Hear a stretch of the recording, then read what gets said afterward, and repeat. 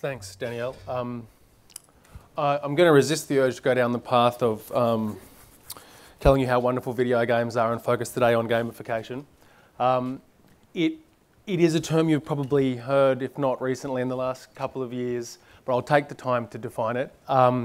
It's when we borrow from video games or non-digital games, and we take the amazing job they do of motivating and engaging people, and we take elements and apply it in a non-game setting.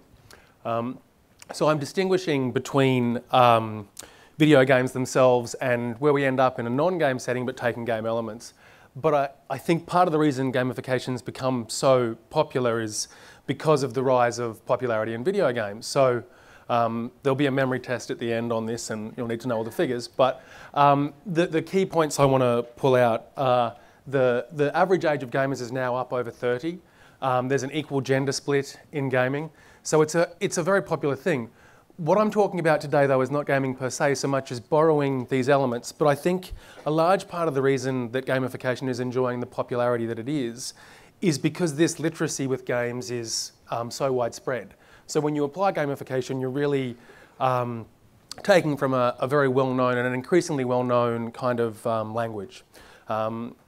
So this is stolen from Google Analytics, just showing the massive increase in interest in gamification. But, and here also we see the Gartner Group talking about how much gamification will creep into business, but then we also see from them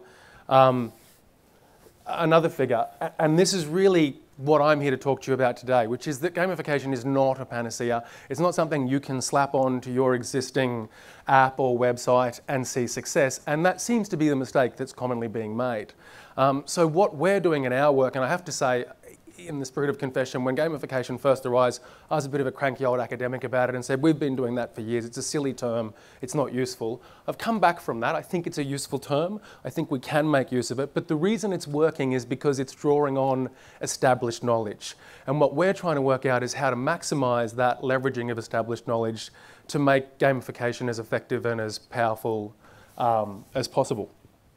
So I just want to further define it a little bit for you. We can see sort of, and I'm borrowing from a number of excellent researchers in doing this, but I'm going to distinguish between basic gamification and more complex gamification. So basic gamification is, and I'm not suggesting yet that one is better than the other, although we may get there, but basic gamification is when we talk about things like badges and achievements and points, leaderboards, leveling, and lots of feedback and progress. And that stuff can be used well. And then the more complex gamification is where we explore, and these are words that have come up in many of the speakers' talks today, and I don't think that's coincidence at all. But when you get a true sense of play, letting the user fail in the boundaries of what you're building and explore what does and doesn't make sense within the environment, then you're going to get a more complex kind of gamification. When you build in true exposition, integrate the gamification into the real world setting, let the user create their own stories with it. When you provide good information and you're not just telling a user, okay, here's a badge for doing the thing I told you to do, you're giving them a sense of why they did that thing and what the value of that thing is, and you build that information into the gamification. And in the same sense, when you build in a sense of reflection, so that the user is not only engaged with what you've gamified, but in connecting that to their real life, thinking about how it relates to their story or the things that they're seeing. The emerging research, and certainly our own work supports this, is that basic gamification is probably really useful for short-term engagement, and complex gamification is a lot more useful in long-term engagement. I don't think that suggests that you couldn't use basic gamification effectively, but you might need to think more carefully about that. So a couple of quick examples of this in action. This is Nissan's electronic car, and you'd be forgiven for thinking that elements of it are in fact a video game, and they deliberately chased that aesthetic when you look at their design process. But they're using things like constant feedback to the user, giving them achievements when they hit certain environmental goals. They give them an online profile so they can compete with other drivers of the car. The gear shift, in fact, is shaped like a joystick, which I'm surprised that they got through, but nonetheless. And the whole HUD, the whole heads-up display is in fact designed like a racing game. And I'm resisting the urge to tell you any figures about how effective this was because I'm not sure I trust them, but they report that it was hugely successful in what they do. Another one you may well have seen, Nike's Fuel Band. So this was, this is probably the most cited example, but they've done a whole bunch of things to sort of engage their users and motivate them around badges, giving them really gamified feedback, setting daily goals for the user to achieve, animated characters that appear when you're doing particularly well, the option to challenge friends. I will not resist this time to repeat the figure that they purport for this. They claim that they got a 40% increase in market share in 3 years. I can't find out where they get that number from, so I'm just telling you that's what they say. And I'm sure that would be limited to the quantified self corner of the market, not the market as a whole, but nonetheless you see big success. And when you look at more easily checkable figures or easily things like websites and page views, you do see some really big numbers. But what's not known and what we're focusing on is why does it work and when does it work? Because it is not always working. So we're doing a bunch of, there's two sides to it. There's the very academic side. We're doing very detailed systematic reviews. We're looking at all the evidence that exists and trying to work out, well, when we look at everything at once, what actually is consistently showing up as working and what is not. We're doing that in a few different domains. We're also working with our industry partners to sort of apply different models. We're running a randomised controlled trial now comparing a gamified mindfulness site to a non-gamified mindfulness site to try and isolate what's going to work and what's not. And we're trying to work closely with our industry partners to really understand their users and context, which is a point that I'll come back to. But as I've alluded to, I think the main thing about gamification is that many elements are not new. And so we've been working as of others to try and work out, well, we're not reinventing the wheel. What do we already know that we can apply to sort of strengthen the use of gamification? And we ended up, anyone who knows me is bored of hearing me talk about self-determination theory, but I talk about it a lot because it's such a powerful theory of motivation. And the basic idea behind this theory of motivation is that when we're intrinsically motivated to do almost anything, it almost invariably taps into all three or some of all three of these needs. So we have as humans a need to feel competent at what we're doing. We like knowing that we're doing well at it.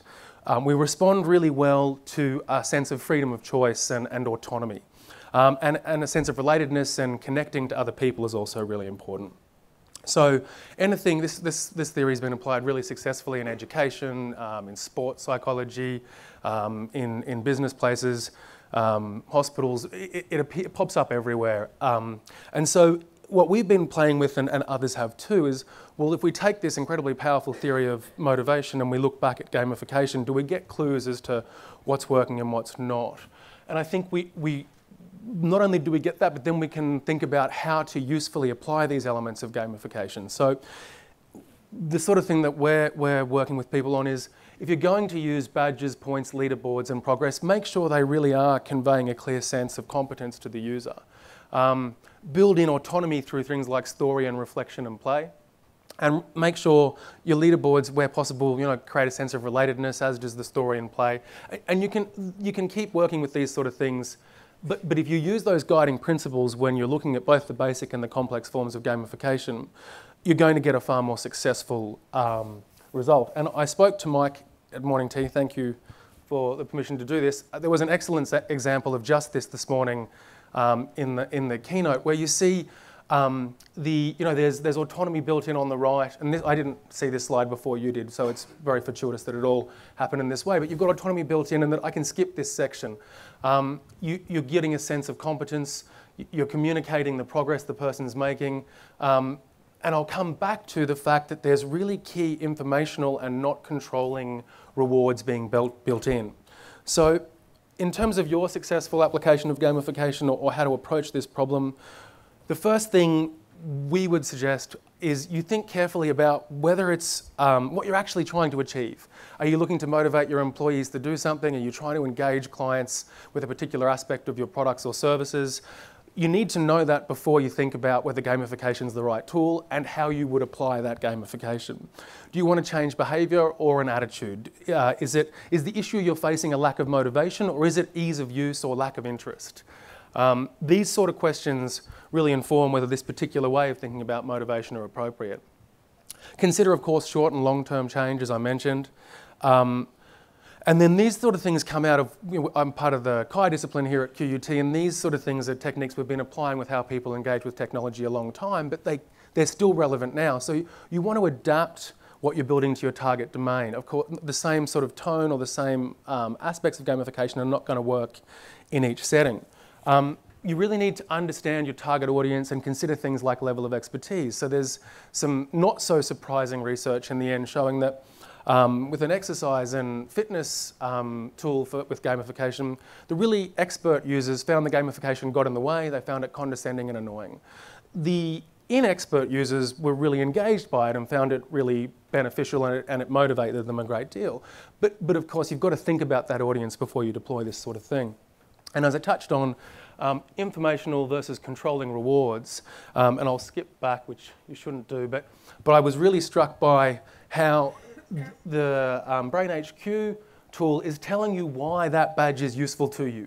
And so it explains why you'd want to do that activity and what its benefit is. So it's not as simple as, and you see it time and time again, it's not as simple as putting a badge on it and saying, do this 5 times out of 10 today, or do this 6 times this week. You need to communicate to the user why that's a valuable activity, and that's the difference between an informational and a controlling reward. And the other thing that does is it stops you moving the locus of control. So you don't want to move the locus of control externally so that the user feels like they're doing it for reasons other than their own. You want to keep that internal and keep that motivation through all the things I've talked about intrinsic. I might have even left time for questions. I'll find out from Danielle.